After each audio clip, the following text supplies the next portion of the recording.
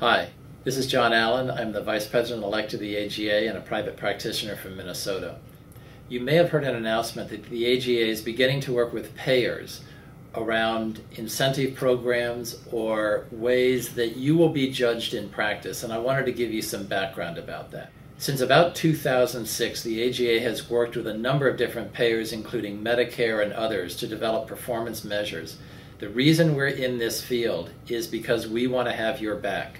We want to make sure that these measures are valid, they're fair, they're relatively easy to collect, and they judge you fairly when you give excellent care for your patients.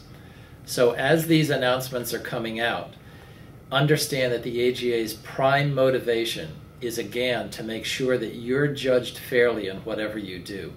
So it's clear in working with these payers across the country that there will be narrowed networks, there will be some sort of evaluation about resource-efficient physicians, quality physicians. A lot of different judgments will be made at both an individual practice level, individual provider level, and an individual practice level. And the AGA is dedicated to making sure these are fair, valid, nationally endorsed, and really reflect the kind of excellent care that you give.